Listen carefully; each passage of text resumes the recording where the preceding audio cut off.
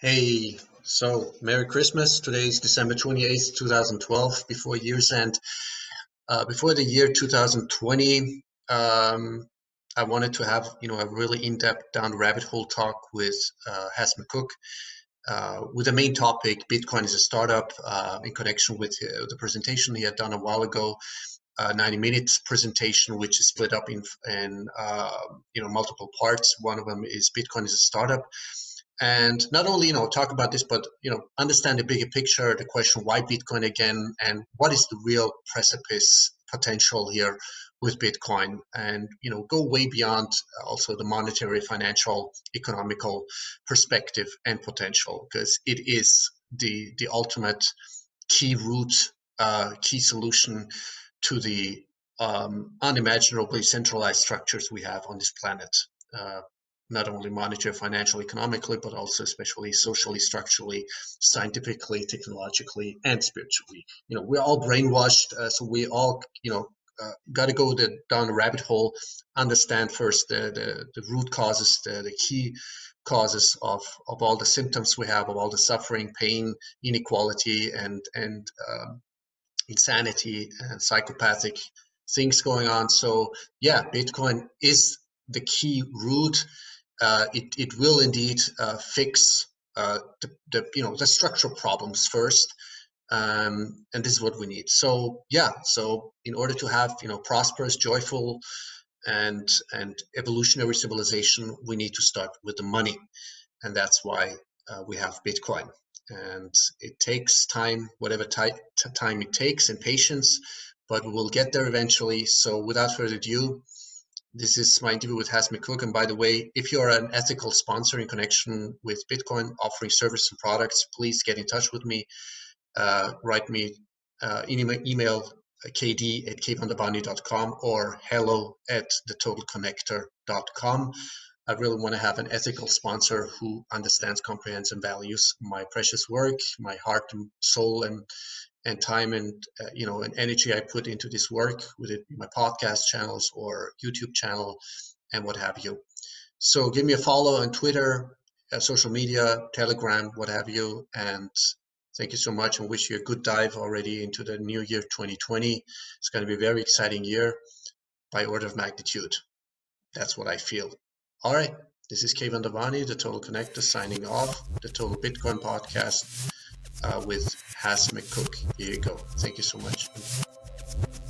Welcome to the Total Bitcoin podcast produced by the Total Connector. My name is Keyvan Davani. My very, very special guest again, my pleasure and honor, is McCook from Australia. How you doing? Sorry, got you up so late, but duties. No. We were hanging out speaking on Telegram anyway. Might as well get it on video and share it around. Share the love. Exactly, share it. So, I had the honor and the pleasure to read your raw, unfinished article. It's such great. It's sort of it's an ex post planned publication to your awesome presentation, which you gave. I think it was around November. Could it be? Yeah, mid-November. Yep. Yeah, it was called Bitcoin in 90 Minutes. I can really recommend and urge everyone to watch it. It's even split up in different parts, from Act 1 to Act 5. Bitcoin, especially the part where it says Bitcoin is startup, and this is the title and the topic of our discussion and talk today. Let me ask you something, before I give you the floor. What the principal question? What I don't understand is, with all these intelligent, risk reward outweighing venture capitalists out there, all these, really intelligent, experienced venture capitalists out there, either I'm not seeing it. It's such, they don't comprehend it. It's such a low profile people, or is it so independently? Like, is one waiting for the other? Is someone waiting for some other parameters or conditions to take place in order to do the first mover advantage, like go into the first mover advantage action? Is something missing here? Because I mean, the potential, because this is how I see venture capitalists, weigh off risk and reward ratio.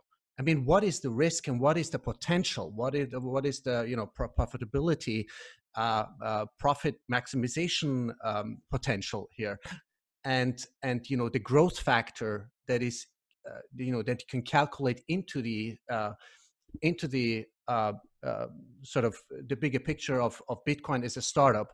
So what you did, what I really loved is that you sort of split this the phases of let me just show this. Can I just show the chart? Yeah, sure. All right. So this is the chart, and so you sort of split it up into very chronologically and logically with the X and Y axis, I would call them, the price. Yep. And So basically what this chart shows is it's a log chart of both the price, which is that very volatile orange line, and the cream line is the hash rate as well. So that shows that sort of hash rate and price are always engaged in a dance together, and an increasing hash rate is a very big metric of success. So when we dig deeper into the concept of Bitcoin as a company, you'll see that the hash rate and the hash rate growth is one of the key metrics that you'll use eventually for valuation as well. And basically, what I've the general theory is that every single halving reward era is like a fundraising round. And what you typically see, from fundraising, and the like, and startup rounds, is you present investors with a product. You say, this is our product. With your money, we can go off and do all of this development, yada, yada, yada. And, by the time we're done, the company will be valued, far higher. And you can either choose to reinvest in a further series or exit, or whatever that is. So this is sort of a more of a demand side framework, which shows price increasing in line with utility, and utility increasing in line as a startup's utility would increase, going from minimum viable product to a solid product to proven product, and then ultimately highly successful product. So that's the crux of it. Mm-hmm. When I look at the chart, okay, let's say, okay, we are around January 2020. Yep. Can you break this down a little bit? That what I'm interested in this transit, because it's here and now. That we got around December, January 2019, Yep. and then we're going into January 2020. What I'm interested in now is the transition period. What are people's, I mean, when they look at this chart or experience in venture capitalists or, from the financial industry, what potential would they see? What would they be capable to see? What potential? Okay. So basically what they've seen, the main areas of potential is where the company was at the start of the investment round, and what have the investors bought with their investment that has been drawn down. So in this era, that bubble, that big cash injection that allowed early developers to divest a couple of their shares, so they could work full time and increase the utility and all of that. So all of that runway, if you have a look at that little box in the bottom right hand corner, is the investment to utility life cycle. This era brought a lot of utility to the Bitcoin world, and that was shown obviously reflected in the price. So at the start of the era, we were still fiddling around with the scaling question. Mm-hmm. And you had some people were thinking we'll address the scaling question with bigger blocks. Other people saying with SegWit, you had SegWit 2x. There was a bit of a quagmire, and its future was still quite uncertain at that point in its lifetime. But through UASF, that was a win on multiple fronts. So the first win was that it showed that Bitcoin was owned by the people. So the biggest giants and biggest players in the game effectively tried to form a cartel, get together, and bend Bitcoin to their whim. And Bitcoin was not bent.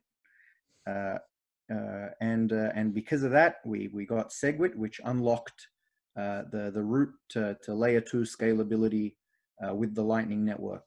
So this era has started with what's the question to the scalability problem, and all of this VC investment, let's say, has resulted in a system that now scales through the Lightning Network. Now, on top of that, in the second era, we had BitPay pop up, right? But in the third era, we had BTC Pay Server went up. Yeah. So BTC paper on a net basis is an increase in utility. Yeah, let's not forget to mention, I mean, really a big applause to BTC Pay Server as one of the, let's say, no, there are already a bunch of project open source. I just wanted to say it's a great open source project. This is what I think, what is the winning factor, I think, in all this project. It's open source. Yeah, I think it was the Bitcoin company has a founder but no CEO, volunteers but no employees, and provably non-diluting equity. With no waiting periods, none of that vesting, none of that garbage. Provably non-dilutable equity you can buy, available to anyone willing to trade their energy for it. Right. And that sounds like music in my ears. In the fourth reward era, rise of the Bitcoin-only industry and collapse of majority of altcoins, also called shitcoins. So this is a really positive prospect. Yeah, and it's so going back into the third era. Probably the biggest tragedy of the third era was the Scambrian explosion, and you could say hundreds of thousands of hours of talented but misdirected development hours was wasted on absolute garbage. But with that said, it was the answer to the Bitcoin scaling solution, the Lightning Network, which effectively made 99% of shit coins redundant. It'll just take a little bit more time, but in the next reward era, in the next 4 years, there'll be several more nails in the coffins of altcoins, and I think most of them are dead now. They just haven't really suffered their ultimate liquidity death just yet. But as more exchanges start going, the not just sort of Bitcoin only, but Bitcoin. I'll make concessions. Bitcoin and a couple of the major shitcoins, as they tend towards that direction. I think sites like CoinMarketCap will go by the wayside, and none of these insignificant little coin projects will be heard of. Well, yeah, let's go. Okay, let's stand still for a moment because I always have to think about Andreas Antonopoulos. Sort of, I mean, I love Andreas Antonopoulos, his human rights approach, his diversity approach. But I think the point I'm trying to make is that he often reiterates his position that, there should be sort of a multitude of there should be one network, but many what did he say? Many blockchains or a lot of coins or something like that. So there's nothing wrong with that, but I think it's whatever we would call it in Austrian economics, is the Schelling point, the convergence point. So eventually all these altcoins or other attempts to replicate something will go through the convergence process on the side chain, liquid chain, or whatever second, third layer of the Bitcoin protocol. Do I get it? Do we get this right or not? Look, I think enough people have been burnt in the past with altcoins, so I'm hoping there's not another altcoin season. But with regards to Andreas, look, if a token or whatever the hell it is has a good transparent value proposition for investors, then the investors and the market will decide. But I'm hopeful that the days of the dumb money are relatively behind us. So, for example, in during the Series B fundraising round, I expect investors to be more targeted and aimed towards Bitcoin. Right, right. And going back to your previous point that you made about how many hours and how much time and resources have been really wasted. But I mean, that's life. It's a learning process. Literally hundreds and thousands of hours. Yeah, yeah. And I'm just trying to think.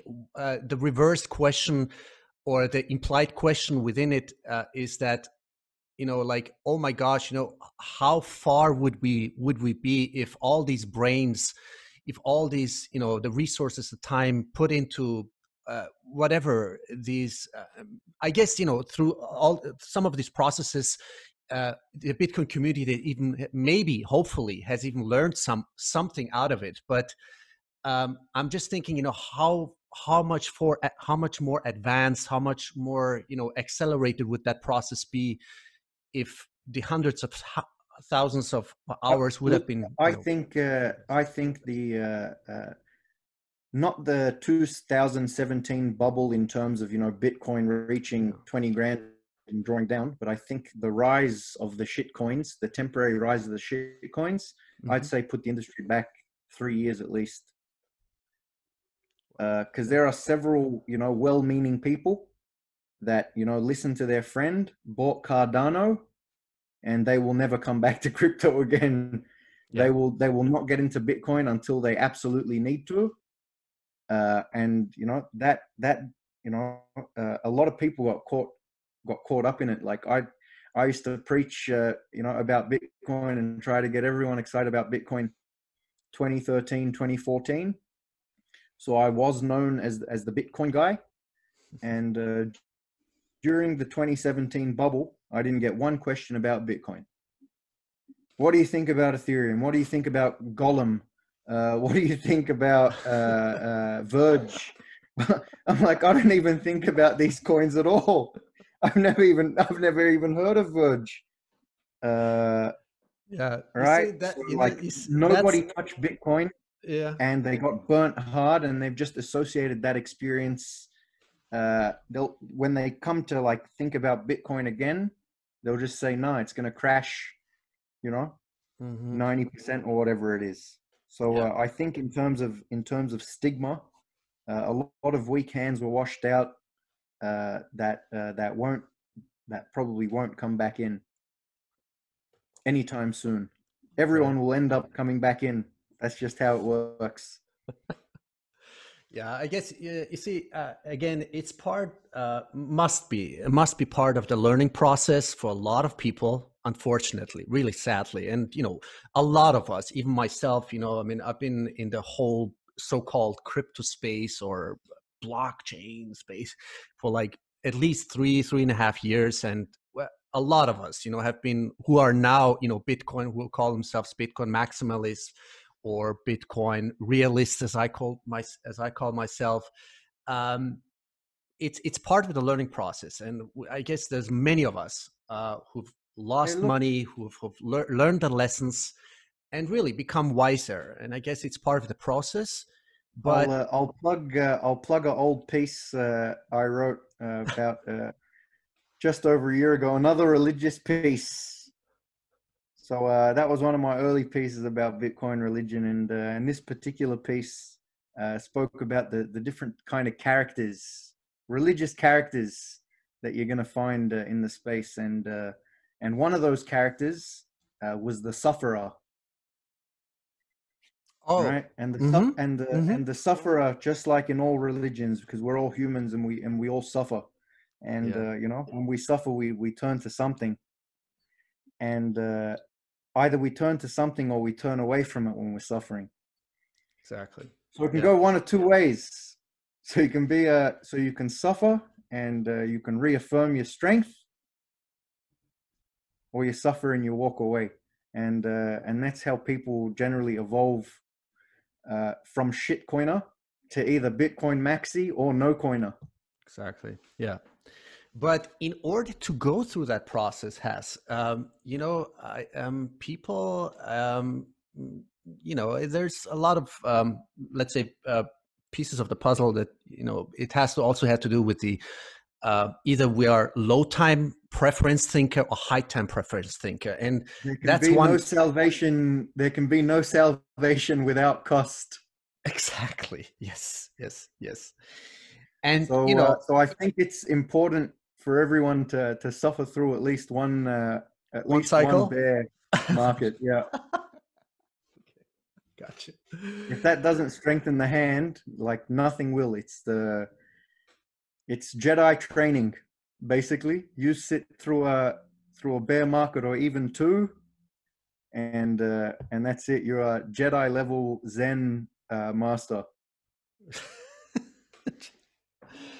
And you know what else is somehow occupying my mind is that I've been thinking, do people, generally speaking, do we understand individually, collectively, how many people of us do really understand what's at stake here?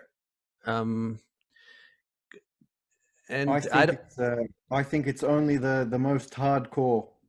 is it? Yeah, it is. It is. And what you know, what Effectively makes me sad, is that why we're not able as a society, as a civilization, to see what is the potential to, you know, to be able to gain more, to you know, to achieve more, and you know, um, to grow more beyond what is possible in the short or midterm.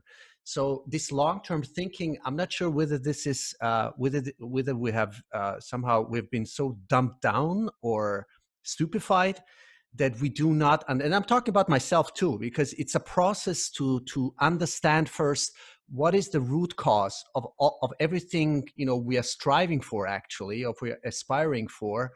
And that is, you know, starts with what we're actually talking about. I mean, what is this? Bitcoin is a startup. It means, how do we invest as wise as possible in order to gain and to produce and to, you know, profit as much as possible in the long term.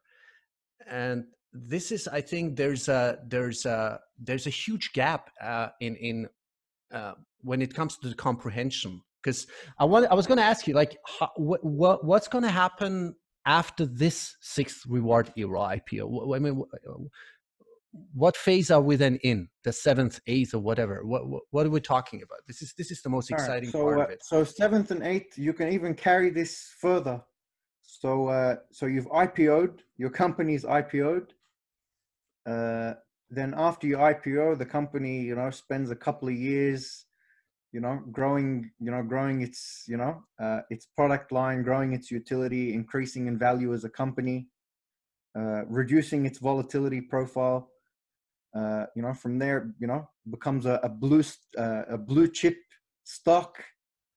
You know, talking eighth, ninth reward era, which is, you know, everyone goes to a blue chip stock. You know, it's the, you know, safest bet in the world, but it's not very volatile and it doesn't give, you know, very good return. And this is probably like a conservative, like I may have even flattened out the curve a bit prematurely, but I don't like overselling things. Right. And really, I think it's in the it's in the late fifth reward era where sort of all predictions are off the table, and the era of this is good for Bitcoin kicks in. Mm-hmm. So late in this era, thanks to things like SpaceX, Starlink, so late in the fifth era, so we're talking late 2027. Right. So it's a decent way away.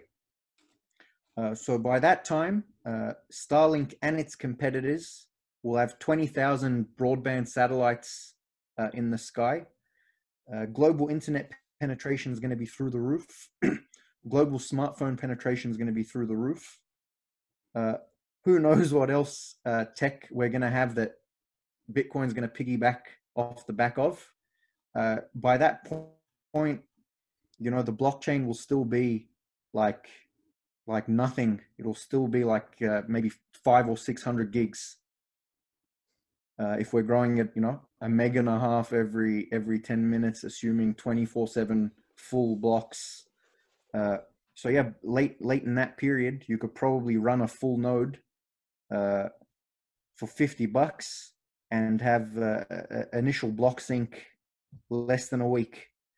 Yeah. So when this momentum starts to build, so for a VC, you say this is your current customer base. Assume it's amount of people that have access to the internet and smartphones in the world. There's your customer base. So off the bat, you have a potential for customer base increase as you go through the stages. So from here on out, it's basically whatever happens is a case of this is good for Bitcoin.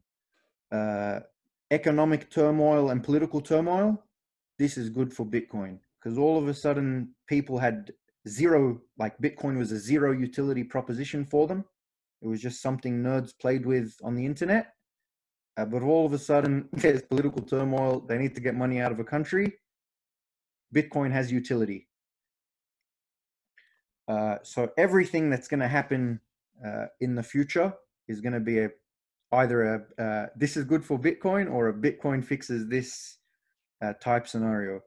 And because tech grows on the exponential, it's so hard to predict like where the state of tech is going to be, you know, in 3 years, let alone 7.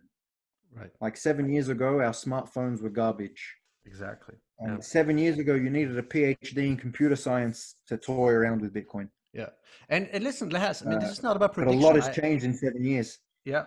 I had a talk yesterday with Richard Myers from Global Mesh Labs. And after, you know, I had some amazing talks also with Randy Brito from Locho Mesh, talking about local mesh networks. And, you know, the point is becoming independent from the internet when it comes to Bitcoin transactions. And this is where I see it might even not take years. It might take even 6 to 12 months until the technology is mature enough to have a massive infrastructure built up to make Bitcoin transactions totally independent from the internet. I mean, this is my personal vision, because once you are independent from internet, you know, countries like whatever, Iran or other, you know, sanctioned or oppressive regimes or hyperinflationary countries can finally, you know, develop their own clusters of circular economies, totally independent from anything. I mean, this is like a dream come true. This is where the free market really is on crack, you know, it takes off. And then not to mention, you know, all the other technologies that will eventually through this process of Bitcoinization or free market economies based on the Bitcoin economy will eventually be disclosed and evolve and develop. And I think this is something people cannot imagine. And this is a problem I have with myself. Why have people such a hard time wrapping the mind around that this is already reality? It's possible. You know what it is? You know what it is? It's the gaslighting. It really is. It's you know, they tell you the falsehood so often and so hard that you start questioning if you've gone crazy. You know, you start to think maybe I'm the only person in the world that thinks like this, and that's what politics and propaganda is all about, effectively. And I think we've been successfully, gaslit on, some of us have, liberated our minds. But, the majority of the population, that's what they've been, that's what's been beaten into them. And that's what they kind of just accept and acquiesce to. If only they knew, they can walk away today. Yeah. I don't blame them. I mean, they don't have the time, they don't have the energy. They are occupied with, with personal existential problems, loans and mortgages and. So with that said, when a existential problem pops up that Bitcoin can solve, Bitcoin's value proposition has increased. Mm-hmm. So that's the thing. It's all about utility. So all of the utility functionality set is there, but for now, not everyone values the different elements of the toolkit. It's just like, having a car with a whole bunch of features, but people are only worried about using one feature at the moment. Right. They can't be bothered reading the instruction manual to see what these 6 other features are. But one of these days they'll need a feature. They'll look up the instruction manual, figure out how it works, and start using the feature. So a lot of the stuff is there in Bitcoin. Some of the features are still a bit hard to use. But if you look at the start of this round and the end of this round, which hasn't even ended yet, like Casa Silver, for example, that's 2 of 3 multi-sig for free. Yeah. Yeah, it's right? coming. If you lose your password or whatever it is, and you need Casa to bail you out, all right, they charge you 0.1% of your balance. Mm-hmm. Right? If you want to dodge that, you pay $300 a year. But if you work it all out, that unless you got about 300 grand worth, roll the dice, self-insure, and just use Casa Silver for free. Yeah, and it's a wonderful service. I mean, because and then, it's a user-friendly plug and play. That's the point. It's finally people don't have to learn the command control lines or something like that. Yeah, and so there's a lot of people. So like the numbers, $10,000 and blah blah blah get thrown around a lot. But at least in Australia, some of the people I know, 10 grand's nothing. For an investment that they're confident about and all that, people are happy to invest 10, 20, even $30,000. When your average house price in Sydney is $1 million, 30 grand is a 20, 30 grand fair investment.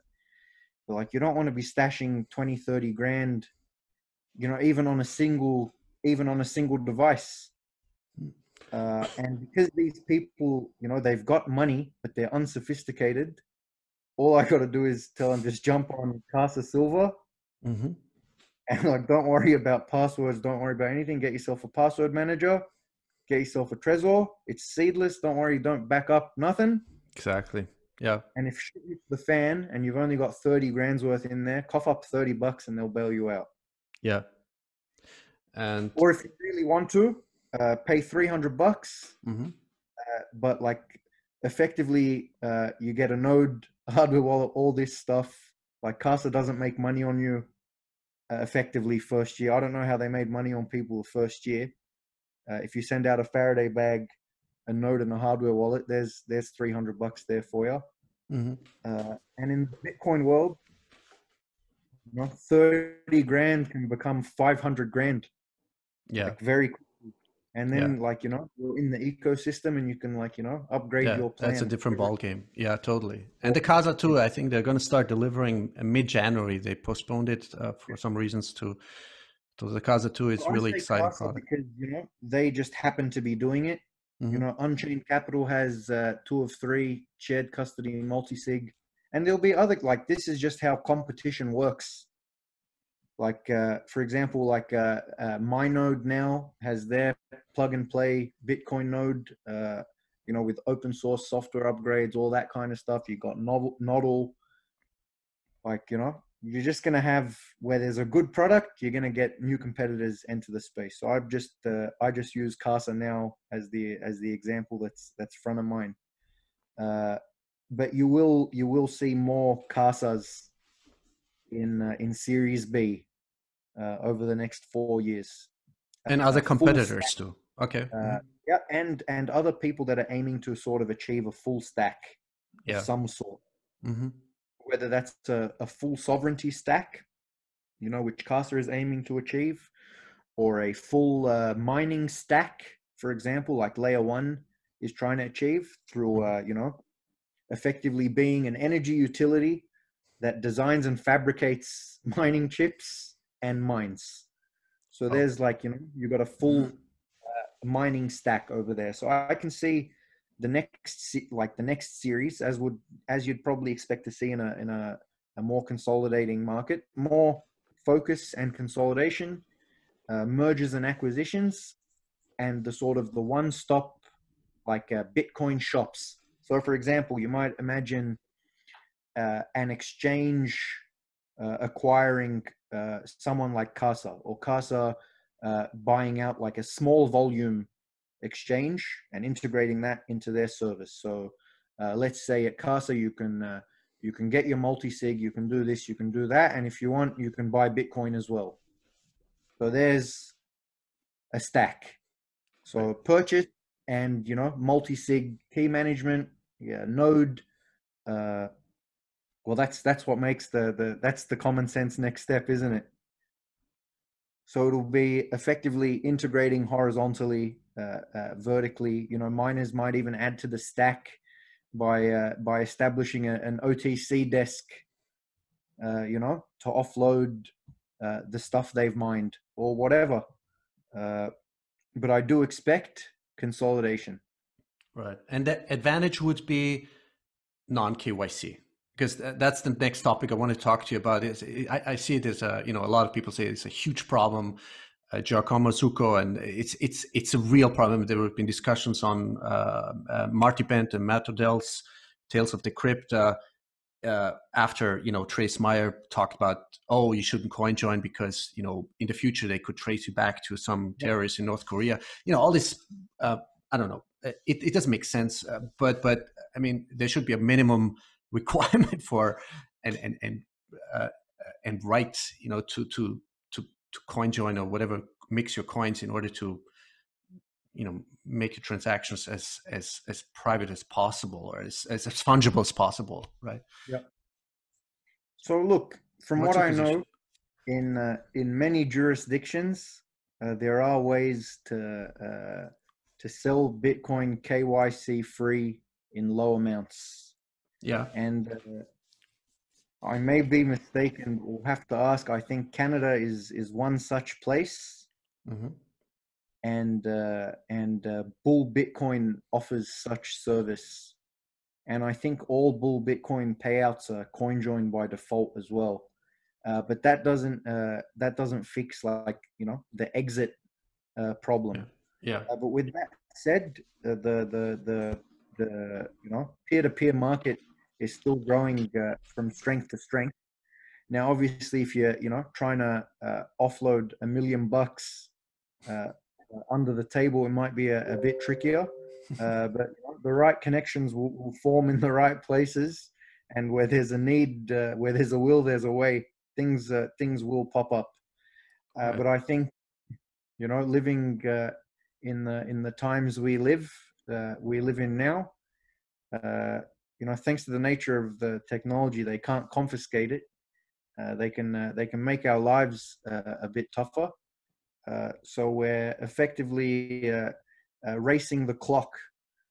So the higher in value Bitcoin gets, the higher the energy levels, as I said in my Passion of the Believers piece.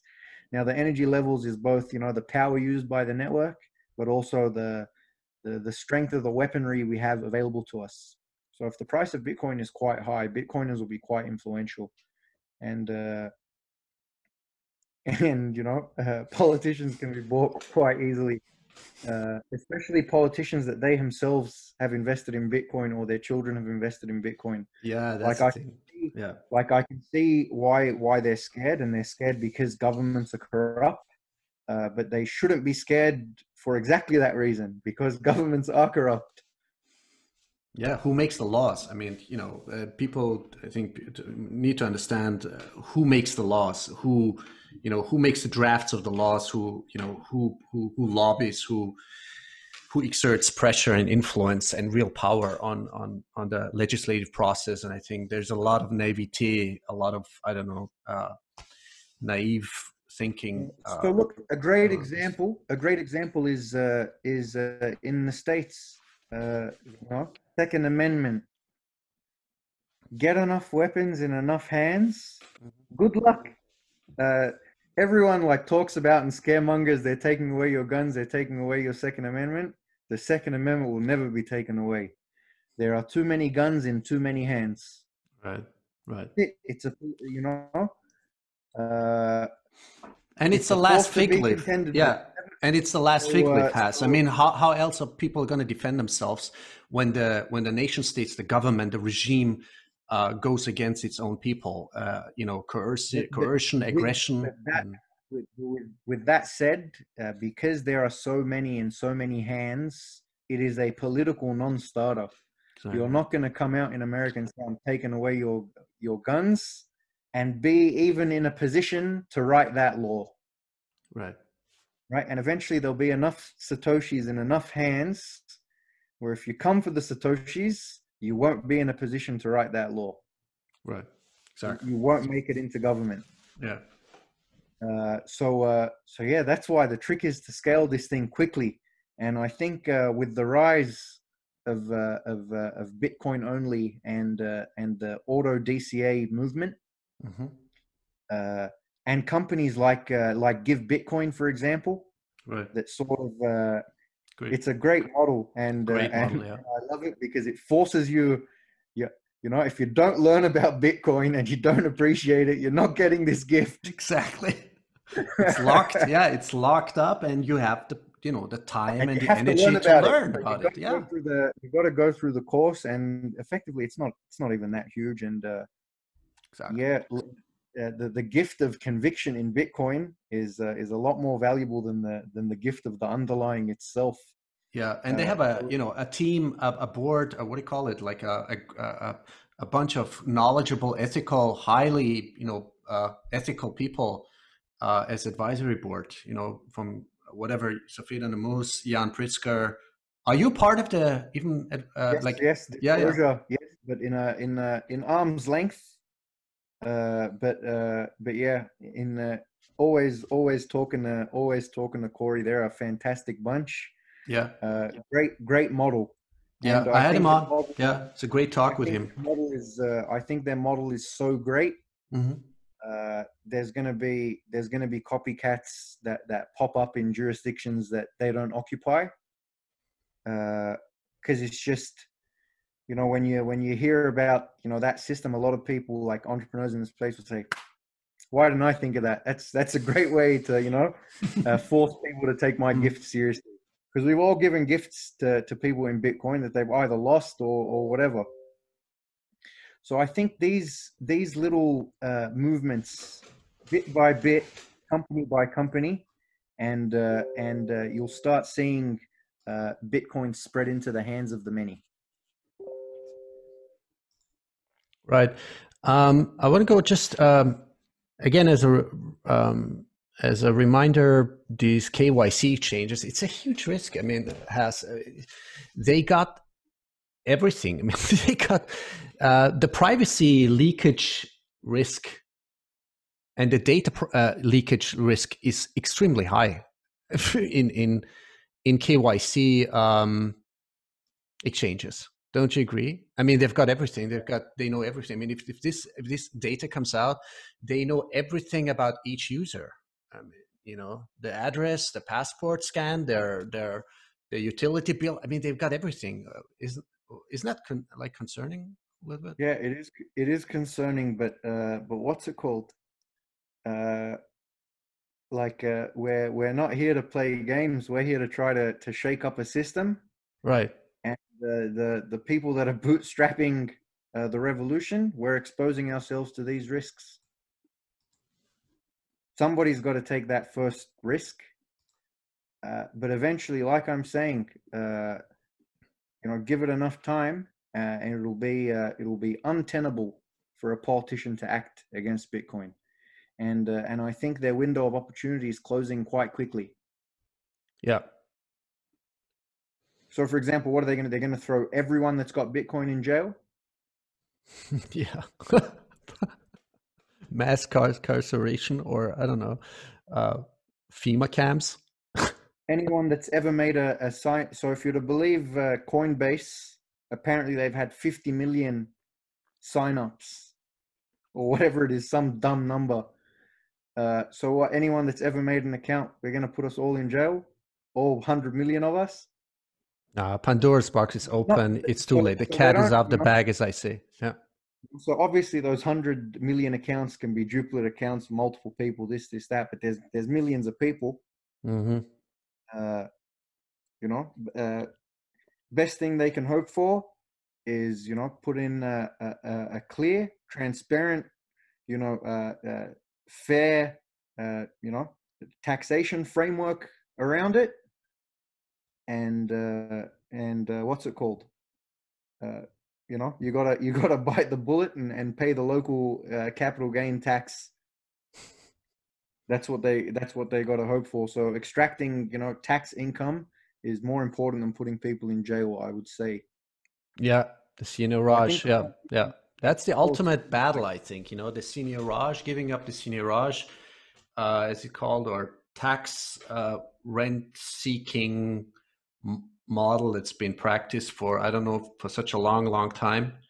That's going to be the ultimate battle. And in the process of separating money from state. Yeah. It's a battle, and battles can be long, and there can be a lot of attrition, but battles can be won.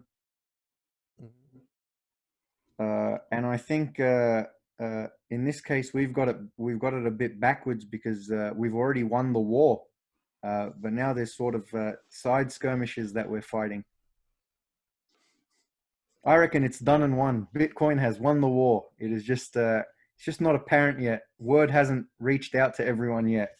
Yeah, and maybe it's supposed to be like that. So I'm always thinking. There's still time to pull a Rothschild and bet on the eventual result of the war. So bet on Bitcoin, and you're going to walk away clean. So as I see it, have you heard Germans are since recently are only allowed to buy the gold like up to 2,000 euros worth instead of 10 or 15? Was it like 10 or 15,000, something like that? I think it used to be. Yeah, it used to be. It's come down from, I think, 5, and it used to be like 15. Yeah, isn't it an obvious indicator that something is coming? I mean, something's coming, and the experts all agree, who really know, who really comprehend what's going on, and the insolvency, and with the negative rate interest policies, and the thing is, cause and effect. Like, while America's rates aren't negative yet, yeah, I think they can keep kicking this can for a couple more years. Yeah, that's my question to you. I mean, how are general? How long can they, inflate it? How long can they, pump up this balloon? I mean, that's a good question. Well, I reckon there's because we're already now on the parabola with debt and whatnot. I reckon they can. There's probably 2 more parabolic years left in it. Mm-hmm. Because now it just with all exponentials. From 100 to a million, 100,000 to a million is just the same as going from a million, to 10 million. To, like, there's the percentages stay the same, but the number just woof. So the number is now at that point. Right. So like I can't even remember what the first bailout was. It wasn't even anywhere near $1 trillion. but it was still like, you know, Three today quarters of, yeah, 800 billion. Yeah. like 800 billion, and we all said, oh, 800 billion. But like 800 billion, they now write it as 0.8 T. It's nothing. You Oh know what I my. mean? Nothing. Yeah. And it didn't take that long on the parabola, like, to get here. But yeah, as with all bubbles, they can pop at any minute. But I reckon they can keep the printers going at least till America hits zero interest. Yeah. And And for a because the time, economy is going all right in America, yeah. or you know, the numbers seem all right if you can believe the numbers. Like, you know, Nasdaq just hit 9,000 and all that. Jesus. Yeah. It's totally overblown. The asset prices, stock price. I mean, who would buy these stocks at this moment? Is anybody buying it? All Well, these overblown it's real the estate? interest. Well, somebody's got to keep it pumping, and you can keep it pumping by dropping rates. Okay. So because they're not at zero already, they've got margin to drop. And I don't think zero is going to stop anyone anyway, as we've seen in Europe. There's So some who mechanism knows? I will never understand, but you know, because you make a system so complex that even the ones who created the holding structure, for example, this is the art, right, of tax evasion. You create this holding structure, you make it so complex, you make it look so complicated and complex that even the ones who created it don't even know how to solve the problem. So this is how you do You it, saw right? the other day, Steve Mnuchin came out and said, you know, there's $1.5 trillion US. We don't know where they are. They're somewhere in vaults overseas. Right? What did he say? There's so many Benjamin Franklin's because of the Yeah, Benjamin Franklin picture or whatever yeah, on the dollar note. Yeah. yeah. So so they can keep printing for as long as they want, and a parallel economy has already, Yeah. you know, Yeah. formed. There's already, you know, $1.5 trillion they can't find. Right. Uh, Not to mention the money but laundering, which they them doing themselves internally, beginning with a Treasury Secretary. But okay, that's said.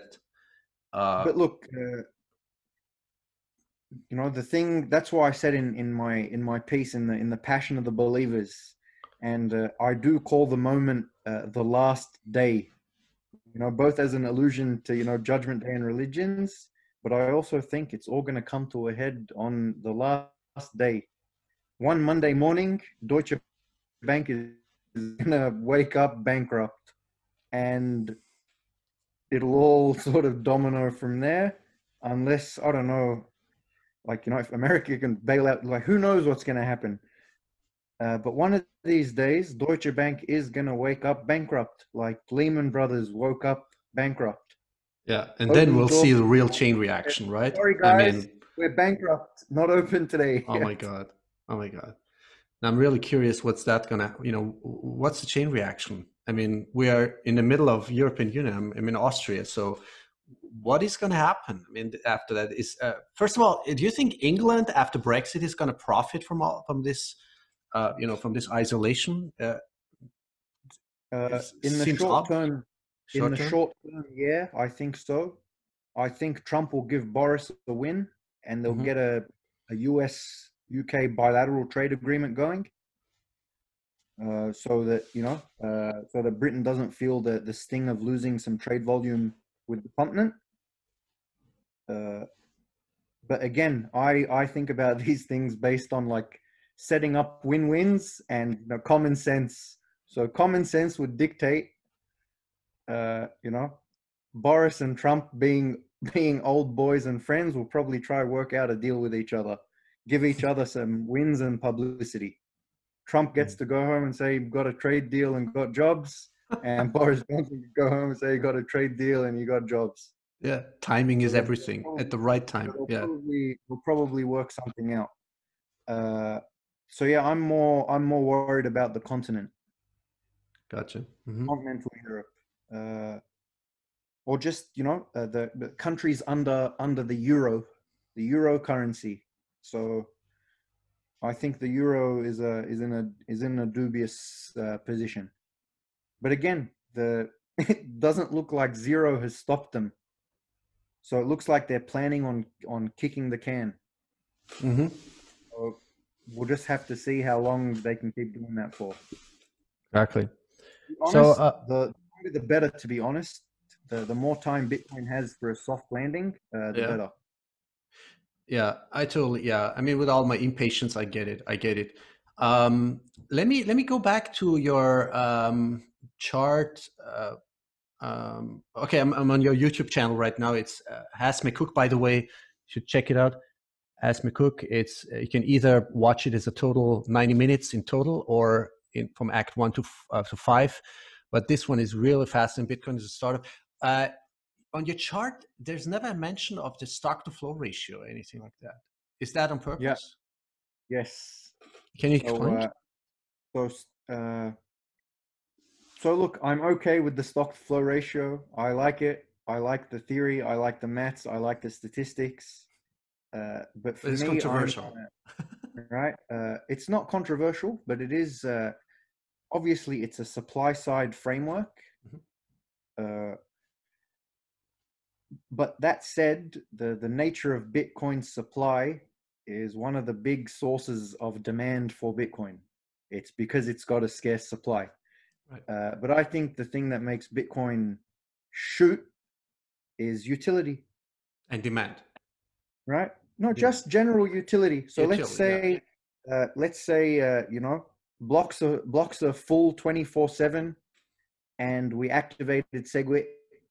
All of a sudden, Bitcoin has 30% more utility because there are 30% more transactions going through.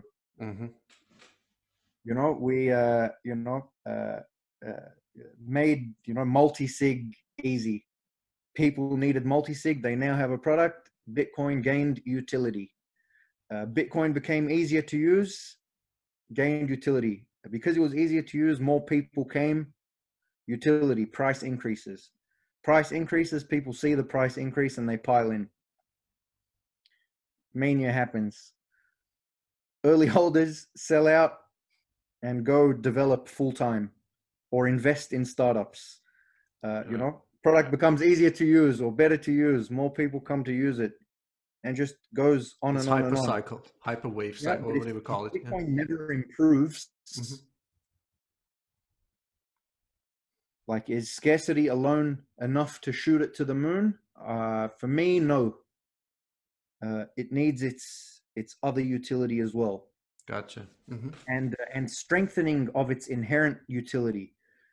So, you know, censorship resistance, you know, it's inherently censorship resistant because no one can confiscate it from you, but you can make it even more censorship resistant for things like CoinJoin. CoinJoin, utility. So did you have any of, like, and if you think about it, like, it's so new, and none of this utility was around when we were scraping the bottom of the barrel at 3,500 US. Like, Lightning was just starting, so no one had really felt the utility. The plug and play node movement was just starting, so no one felt the utility. Wasabi was like just kicking into gear. Partially signed Bitcoin, like a lot of utility has come online, you know, in the past year. And, you know, Bitcoin's up in price 100% this year. I say Bitcoin is up 100% in utility this year. Totally, yeah.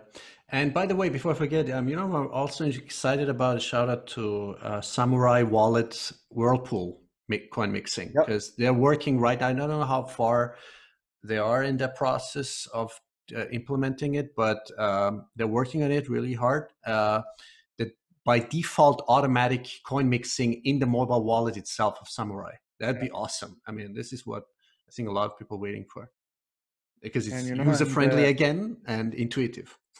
And what money is Samurai making, right? It's almost volunteer work at this point. Yeah. Right? Yeah. So unless you have those startup injections and the early holders just can sell something so they can live for a couple of years and work.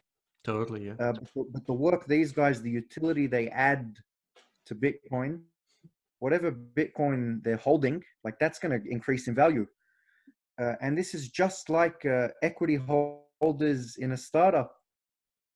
right? A lot of them, you know, they get equity in the company. They work extra hard because they've got equity in the company. You know, so their success and the success of their company also leads to the success of their stock. Yeah. But we're all, you know, employees. It's a in natural this. incentivization. I mean, it's got to be. I mean, otherwise, how people are going to be motivated, incentivized, and make their existential living? Also, I mean, it's about getting some joy and pleasure out of what you're doing. Not just that. You look at any startup, it's the founders and first employees that have the most equity. They got the most at stake. They got to put in the sweat, to build everything out. And more employees come on. And the beautiful thing is the employees can buy more shares anytime they want and sell them whenever they want. Right. That's the difference. And they don't have a boss either. They're their own boss. Exactly. Yeah. Right. They got co-workers, but these co-workers don't have a shared boss. They have an understanding between each other. So that's why you can't totally compare Bitcoin to a startup, but a VC looking at that framework can see the trajectory of where Bitcoin is going. And I'd say if they truly appreciate and understand the framework, they probably will not invest in any Bitcoin companies. They will simply invest in the underlying. Right. So Bitcoin, like orange coin. Profile of Bitcoin, it'll have enough of a risk to reward ratio that you don't need to go full risk and invest in a Bitcoin startup, which is unlikely. Or you can invest in a Bitcoin startup and you can hedge this investment with an investment in the underlying. So you've got an exposure to Bitcoin, but if your startup fails, you still got your Bitcoin. But that might be something that that VCs start to consider, because as an underlying in its own right, you could treat it as something with similar return multiples as investing. So, for example, if in my article that I'll publish and in the infographic, you'll see pre-money valuation at the start of the round, money in, and post-money valuation end of the round. Money in is impossible to know. I've given it like a sort of a minimum conservative guess. So for me, and like in my documented economics and research, Bitcoin mining mirrors a perfectly competitive environment. So in the long term, on average, cost to mine a coin is about the price to mine a coin. So we can say that the revenue that the miners earn is effectively what the miners invested in Bitcoin. And that's, the investment that counts. And in the past difficulty cycle, we got, money in of $5 billion. So the mining fees up until this point in this era, it's either 5 billion US or 6 billion US, something in that area. But we started the round at 11 billion market cap, and right now we're sitting at 130. So for 5 billion or 6 billion money in, the valuation, the market cap went up 90 billion or 10x. If you go back to Series B, starting market cap was $1 billion, ending market cap was 11 billion, and money in wasn't much. It was like 600 million bucks, 0.6 billion. So an investment of about 50% of the starting market cap, again, resulted in a 10 to 11x rise on the series. So every single series has pretty much been 10xing with a 50% investment of the pre-money. So that's amazing for any startup you invest in to get a 10x per series, return. Where do you see the valuation at the IPO phase? On that chart, where do you see it? So IPO phase at that point, it'll be like you can pick up Bitcoin from anywhere. Okay. Like your bank will also be a Bitcoin broker. Gotcha. So let me see what year that is again. So yeah, 2028, 2030. So in about 10 years. And, you know, like if banks aren't stocking Bitcoin in 10 years time, that means Bitcoin is dead at that point. Because if Bitcoin lives for another 10 years, there'll be a bank that buys Casa or that buys Zappo. Probably not Casa. Casa probably doesn't have that grade security as, you know, the big custodians that like a bank would be willing to pay $10 billion to acquire. And then the bank just offers Bitcoin custody.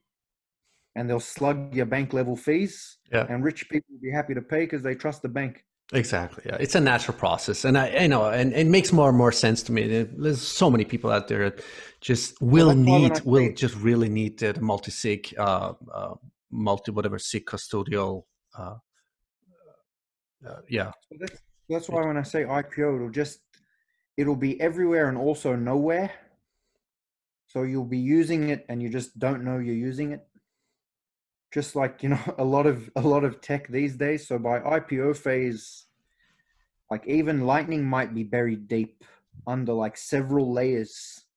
Like there could be like layer 4 or layer 5 at that point. We're already looking now at layer 3, you know, apps on top of Lightning. So there might be, you know, apps on top of Lightning. So like I'd say by that point, like you won't be regular people not transacting on chain. Gotcha. So what is really, again, I have to say that as a concluding remark of mine is, for me, you know, the most exciting part of Bitcoin is what comes after that. Because for me, it's just a natural cycle and process, you know, with Bitcoin as a startup, you know, as a subchapter. But what do we do with it? What happens to people? What happens to society? What happens to the technologies that are in the closet, that have been suppressed, that are, you know, not mainstream, that are seized, confiscated, or just patented and not being able? But I see this, you know, I see this as a huge precipice of opportunity for Bitcoin to lay the healthy, logical, sustainable, and really prosperous foundation, soil, groundwork for developing all these technologies that are in the closet that we can't even imagine that exist. So yeah, I think there's just going to be a beautiful virtuous loop. Bitcoin will piggyback off technologies, and people will just figure out like new ways to use it. Like I said, just through the simple act of broadband internet satellites in the year 20. So I think SpaceX's Constellation project is finished by 2027. Yeah. Which, I mean, it's still for me a primitive technology. It has the space because it's still on burning fuel. And since I mean, I know people have a hard time wrapping their heads around the notion that we have lost at least 100 years of technology, of real scientific technological evolution. So I think it's time we leave this burning fuel, the so-called fossil burning fuels behind us, which is, by the way, not fossil because it regenerates itself. Russian scientists proved that many decades ago, but, you know, it's you can't talk about that. But anyway, you know, I see a totally new, comfortable life for society coming up. And Bitcoin is just a tool. It's the monetary, economical, financial facilitator tool in order to achieve this new paradigm shift. I think it's being nice now and doing facilitation now. But Bitcoin will impose its will. Yeah. Soon enough. So there's a lot of bite in Bitcoin. So I think the battle's been won. The foundations have been laid. The infrastructure is currently being built. Now it's the waiting game. It's as simple as that. So you can take the passive waiting game approach, or you can get more guns into more hands. So I'm trying to get the guns out, and I think like I said in my religious pieces, Bitcoin is the natural way, and it'll force things back to the natural way. Because what's happening now definitely is unnatural. No one would be born free and with a free mind would accept today's status quo, because it's not the natural thing to accept. So I think Bitcoin will put everything back on the natural way. So Bitcoin fixes this indeed. Indeed, yeah. It'll squeeze every single little bit of inefficiency out of the market. So it's got bite. It's going to be relentless towards the inefficient. So all technology that's been kept from us will be unlocked through the virtuous cycle of Bitcoin piggybacking on technology. Everything is good for Bitcoin. As I hope to see you in around beginning of March during the Valid Bitcoin conference in Vienna. People should check out not only yours but some other people, amazing people who have written articles in Bitcoin Times. Is it by edit? What do you call it? Produced or published by Alex Svetsky. Yeah, there's one by Chantel. So there's myself, Nick Carter, Gigi, Dan Held, Robert Breedlove, Rory. Oh, I'm forgetting someone for sure. Alex Rory himself, of course. Yeah. Mm-hmm. And that's all 8 of us, I think. Mm-hmm. Connor Brown. Yeah. Awesome. Yeah. So really amazing pieces. You should definitely read them. It's amazingly written and super like down the rabbit hole. It gives you such a bigger picture of finally getting to the question why Bitcoin. It's and look, if you're not much of a reader, Guy Swan has already gotten down to business and started with a couple of narrations. Or he's done mine. Mm-hmm. I think he's done Rob's as well. Robert Breedlove, yeah. And I'm sure we'll hear his audible chocolate voice with the rest of the ones coming soon. Great. So any other information or sources? Your YouTube channel again is McCook. Do you have any other sources besides Twitter handle? Yeah, so Twitter, I've got my Medium page. So it's just medium.com/@HasMcCook. Mm-hmm. Twitter, you can hit me up at Friar Hass. Bringing preaching the strong method, preaching the strong word of Satoshi, lifting spirits. Yeah, and I would still love to see that presentation you did in that orange, what do you call it, gown or something? No, that one was live show only. You had to be there in person. But that was in Australia, right? So yeah, yes, unfortunate for us. Sydney. So if there are any Aussies watching this, come roll on down to Sydney, bitcoinsydney.org. Oh, would love to. God. Host meetups once a month. We might even start the Bitcoin Socratic Seminar Forum, which will get super deep and technical, and probably run that once a quarter as well. So big year for Bitcoin in Sydney coming up this year. Looking forward to it. Wow, you guys are really on top of everything now with Stephen Levera and so many others in Australia. You guys are really. I wish we had a little bit more oomph and action and in Austria or wherever. It's unfortunately a little bit too passive, but people got to wake up. People got to go through this process and feel the pain points and really start being curious and open-minded like a little child. So we got a long way to go. Anyway, thank you so much for this special episode and session with you, As, and have a good dive into the new year 2020. Likewise, and to all your listeners, happy holidays and happy New Year to you guys as well too. All right, that was TotalBitcoin. Bye bye. Thanks.